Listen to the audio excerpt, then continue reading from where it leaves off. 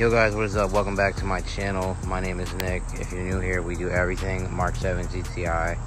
As you can see, this is my Mk7. This video is going to be how you can make 400 horsepower on this platform, the Mk7 Gti. I did a video similar to this about a year ago, but it was how you can make 300 horsepower. My setup was different a year ago. Decided to show you guys what is going on with it now. Without wasting more time, let's head right into the video. Now, if you're familiar with these cars, obviously the most common thing you hear people say is intake downpipe tune, intake downpipe tune. Yes, those are the main things that you're gonna need to do if you wanna reach these power numbers. There's hundreds of intakes and downpipes that you can choose from. While that's true, I'm gonna dive into the other things that you'll need to make around the 400 mark. So first, we're gonna start with the intake. A lot of guys run just the stock intake, which is fine with these cars. They are pretty restrictive, so I like upgrading it. If you aren't a fan of the open box one like this, where the filter is exposed like that, they do make closed systems where there'll be an actual box, but it just won't be as restrictive as the OEM one. Those are good. Those do just as well as these ones. These ones do just as well as the closed ones. But the stock airbox and the stock induction system is very restrictive. So I would recommend running an aftermarket one to get more airflow. And a bonus is, of course, you get some cool noises, some cool turbo sounds, stuff like that. After that, like I said, you hear it all the time, downpipe. I am running CTS's full turbo back, which means it's a downpipe all the way connected to their exhaust system. So I have CTS intake into their downpipe and their full exhaust that goes straight back. I'll show you that later. This is a catted setup. I do not have the catless one.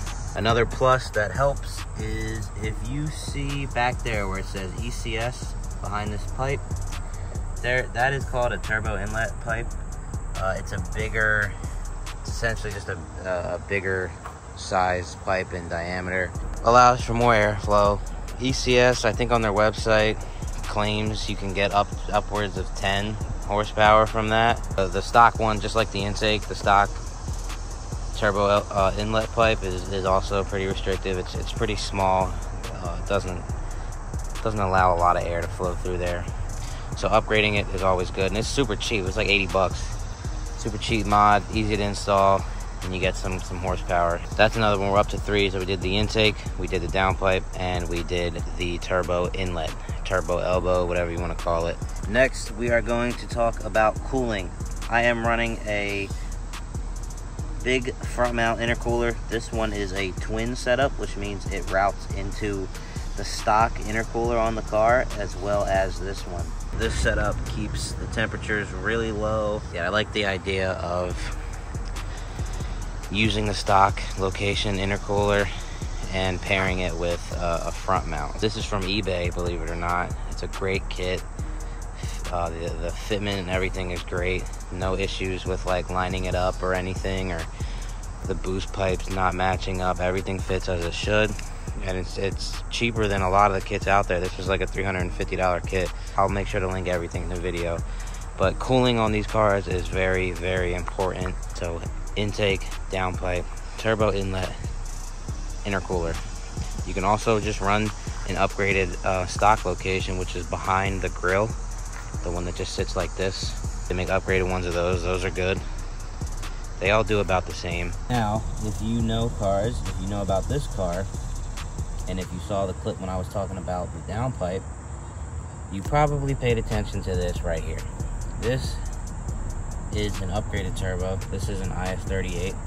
This is a turbo out of the Volkswagen Golf R. It's not the hybrid, it's not the IS38 Plus, it's just the IS38. This was a ECS tuning kit that they sold. Comes with a nice turbo blanket, heat blanket for the hot side, and it came with a turbo muffler delete. Can't really see it down there, but it's down there. This is a super cool kit, super good quality. This is where you're going to get a lot of your power gains from, the bigger turbo. While the IS28 is a good turbo, it's a great stock turbo, but you can max them out pretty quickly. Intake, downpipe, tunes, you know, you're not pushing it. You're getting close to maxing it out and getting all the power out of it. So I went ahead, I upgraded to the IS38. This turbo gives you plenty of power. It's great. Sounds great. I didn't want to go bigger than that because this is my daily. This is my only car right now. And I did not want to risk, you know, any damage to the motor or anything else, because you can damage the motor if you go like a massive turbo. A lot of the guys running like Vortexes or Typhoons or stuff like that, Vortex XL, while it's fun to have a big turbo and make all that power, I just rather have something that makes good power, fun car to drive, it's fast, and you don't got to worry about pushing the motor too hard. I don't know anybody who's on the stock one making 400. I don't think that's possible. If you want to get over like the 350, 370 range, you're going to need to upgrade your turbo. This is where the car really gets fun. This right here is Cobb's Flex Fuel Kit.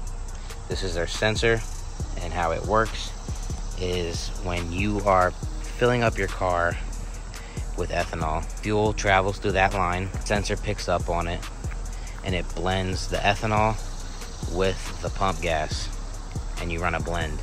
So I'm tuned on E30 with this car, blended with 93 pump gas. Out here in PA, we got 93 and 94.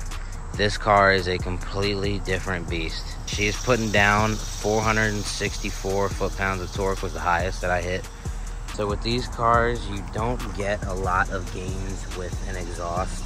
You know, it looks nice, it sounds good. It's not loud at all because I still have the muffler on, which I'm thinking about deleting the muffler. ECS makes a muffler delete kit that'll line up perfectly with this. So if I wanted to delete it, I always have that option.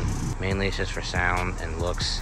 So there's a lot of people out there who don't even touch the exhaust, because once you put a downpipe on this car, it's plenty of noise, plenty loud enough, and it sounds good without an exhaust. So it just depends on what you want to do. Another one that you're gonna need if you're gonna be pushing the car to 400, you need to upgrade your fuel system. You can do what I did, is I did the high pressure fuel pump internals from Autotech. This is the high pressure fuel pump here. You just take that apart, you put the internals in, put it back together. You can also order an entire new pump, but it gets pretty pricey. The pump is like 900 bucks, 800, 900 bucks. It's in between that range. Whereas the internals were like 300 and some change. So I just did the internals. And the biggest, most important thing is you're gonna make sure that you guys are running a good, safe, reliable tune from a good company. I don't know why anyone would do this, but you never know. So I'm gonna just say it, I'm gonna specify, you do not wanna run these mods with a car that isn't tuned. If you're not tuned, you will damage something. You can blow the motor. That's just the dumbest thing you can do. I can't believe I'm saying that, but some people aren't all there. I am running a Cobb Access port, and I am tuned by a company called Stratified Automotive. I'll leave the link to their website and everything in the description below. That is gonna do it for the video, guys. That is how you can make 400 horsepower on a Mk7 Gti. Intake, turbo inlet, downpipe, upgraded turbo, some type of flex fuel, ethanol blend, and a ECU tune. If you're running the DSG, I'd recommend getting the TCU tuned also. It's not a lot of work that you got to do, but it's a good amount of stuff you got to do to make 400 horsepower. And these cars are light, so like I said, this is my opinion of how you can make 400 horsepower on a Mk7 Gti. I showed you guys everything that I have done to the car. Let me know if I missed anything. Let me know if you think that I skipped over something. Let me know how you feel about my build list. Thanks for tuning in, guys. I appreciate it, and I will catch you in the next one.